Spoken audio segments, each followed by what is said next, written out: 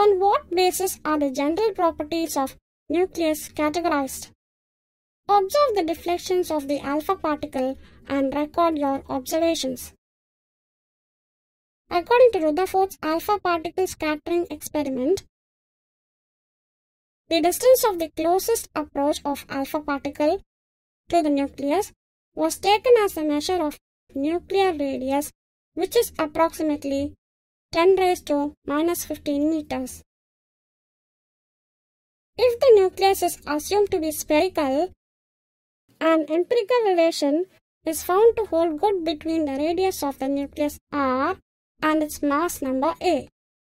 It is given by r directly proportional to a raised to 1 by 3.